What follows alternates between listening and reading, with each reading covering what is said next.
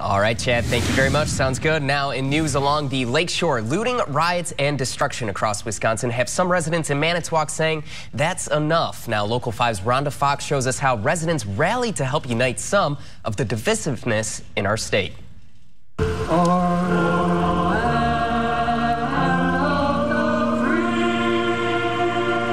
Those are the two things that's attacking our country right now, fear and hatred.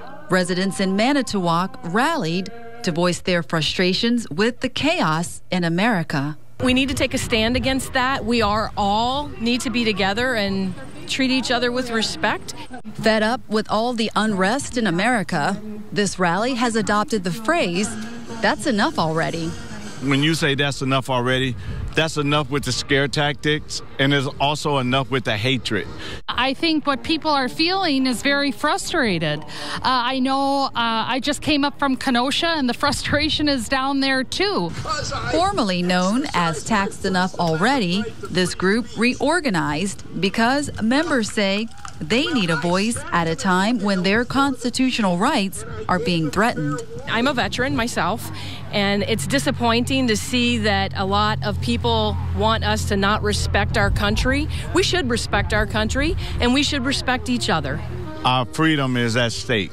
And when I say our freedom, I'm talking about the right to think for yourself, the right to choose what's best for your family. In Manitowoc, Rhonda Fox, Local 5 News.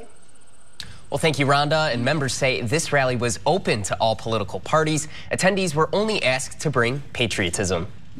And in Green Bay news now this morning, Green Bay police worked to control a group of demonstrators in downtown Green Bay last night. Police say the unrest began around 8 p.m. Now, this video was shot outside of the KI Convention Center parking garage just before 8:30. Our news crew on the scene said the group was made up of a lot of young people, teenagers, and young adults. Police squad cars were positioned between the protesters, and traffic officers were notifying the group that they did not have a permit to march in the streets. And a local transitional organization